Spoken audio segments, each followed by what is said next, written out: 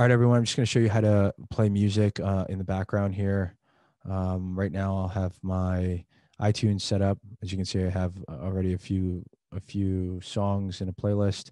So I'll come here to share screen, and then I'll click on, if it's on a basic, I'll go to advanced. I'll click on music, and I'll click share, and you'll see that you are sharing computer sound up here on the upper top corner. So I would go back to my playlist here and then just make sure that my volume's loud enough, and you should be able to hear the music in the background.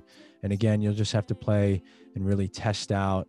I would do like some test shots or some test recording with audio before you start your class to see where this needs to be dialed in based on the microphone levels. Now I know I'm just going to stop sharing now. Hold on 1 second here. I'll stop sharing.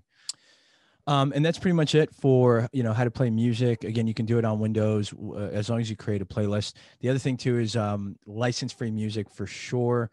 If you're going to be live streaming like anywhere publicly, I'm not 100% sure if you're just live streaming on Zoom, if they block you, if it's a playlist that isn't license-free music.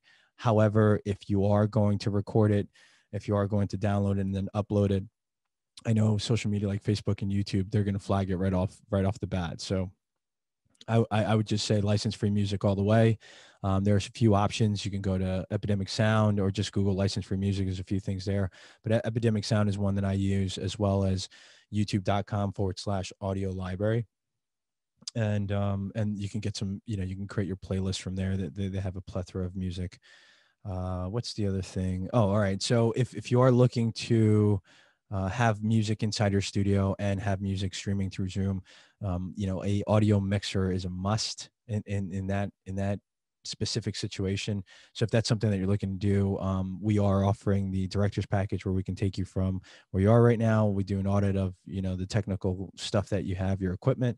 We'll devise a plan based on what you're looking to do. And then we'll even help you set up your scene, your setting, go into lighting and all that stuff.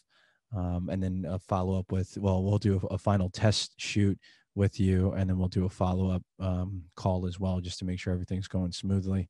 That's something of interest, then you can just click on the scheduler below, and then we can get into it. But yeah, that's how you can add music in the background.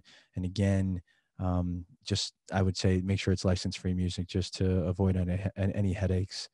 All right, that's it. We'll talk soon. Bye.